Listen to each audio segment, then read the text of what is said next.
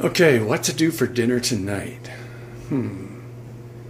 Let's see. Oh, how about this?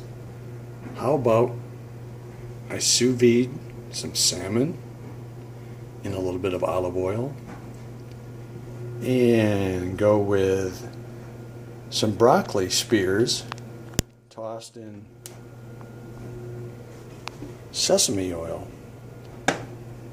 Put that in the oven and roast it for about 25 minutes at about 425, and it'll come out wonderfully crisp tender.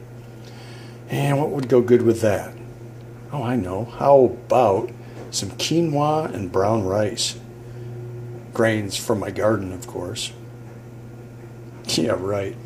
Quinoa and brown rice blend, rosemary and olive oil in a saucepan. But hey, I'll just pretend that I grew the stuff. Anyway, we'll be back a little bit and show you how it all turned out. Sounds good right now. Hopefully it all comes out well and tastes good as well. Salmon's about to go in the bath. There's one. And there's the other. Okay, both are in. And the broccoli's about to go in the oven. Trust me, it's in the oven. Yeah, great photography. Anyway, back to show you what all this stuff looks like when it comes out. Okay, broccoli is just out of the oven. That looked good. Hear the sizzle.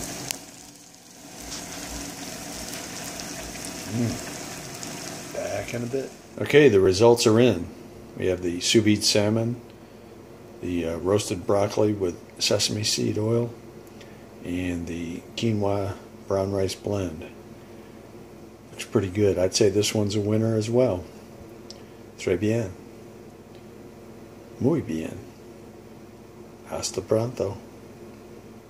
Okay, just a quick postscript here. I'll tell you what, I did not think I liked salmon. This is delicious. Broccoli turned out fantastic as well, and the quinoa rice blend, great nutty crunch from the quinoa, outstanding. What I'm going to do with the second fillet is cool it in like a ice water bath, and then refrigerate it, and then see how it tastes in a couple of days cold. Sounds like it's going to be a winner, but all in all, the whole thing was outstanding. So anyway, again, for the second time, hasta pronto.